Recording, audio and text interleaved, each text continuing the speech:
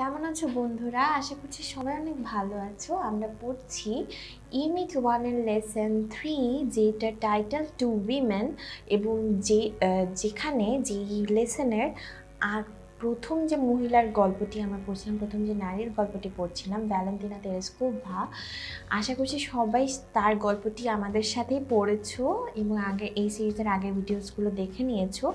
আজকে আমরা শুরু করছি কল্পনা চাওলার গল্প, এবং তার গল্পটিও আমরা প্রতিটি অংশে অংশে দেখে নিব বিস্তারিতভাবে এবং সহজভাবে বোঝার চেষ্টা করব।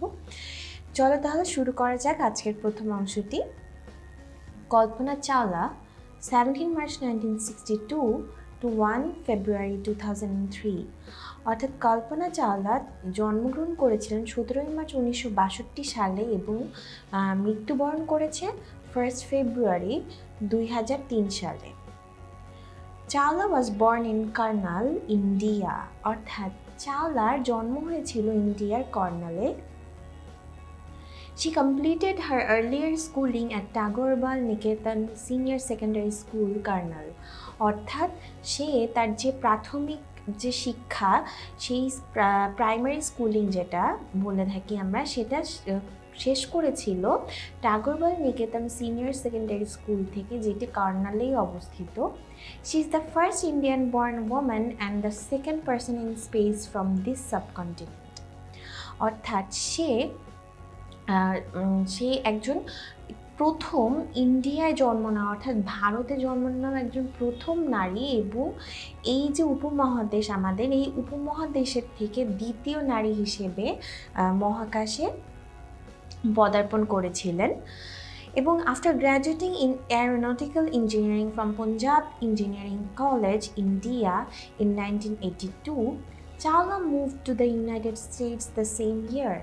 অর্থাৎ বন্ধুরা, আমরা কিন্তু এরোনটিক্যাল অর্থ জানি যে বিমান চালনা সংক্রান্ত, অর্থাৎ বিমান চালনার সংক্রান্ত যে ইঞ্জিনিয়ারিংটা আছে, যে প্রকৌশল বিদ্যা আছে, সেইখান থেকে, সেই প্রকৌশল বিদ্যাতে সে গ্র্যাজুয়েশন করেছিল। সে গ্র্যাজুয়েশন করেছিল কোত্থেকে? পাঞ্জাব ইঞ্জিনিয়ারিং কলেজ থেকে। পাঞ্জাব বা পুঞ্জাব যে কোনোভাবে প্রোনাউন্স করতে পারো তোমরা চাইলে, যেটা ইন্ডিয়াতেই অবস্থিত।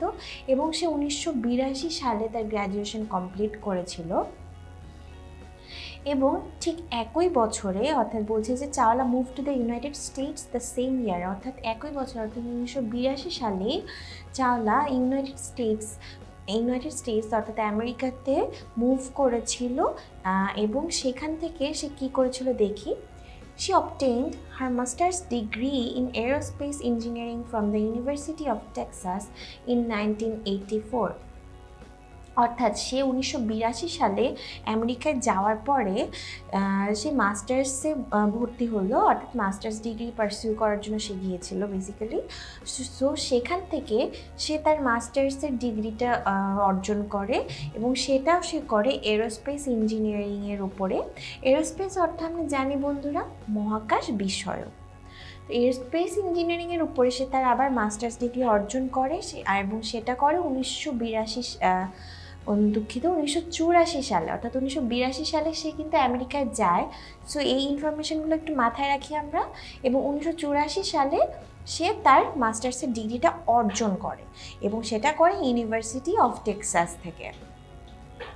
সো এখানে কি ইনফরমেশন পেলাম আমরা? 1982 সালে সে আমেরিকায় গেল, ইউনিভার্সিটি অফ টেক্সাসে ভর্তি হলো, সেখানে মাস্টার্সের ডিগ্রি অর্জন করলো এরোস্পেস ইঞ্জিনিয়ারিংয়ের উপরে, এবং সেটা সে অর্জন করেছিল 1984 সালে।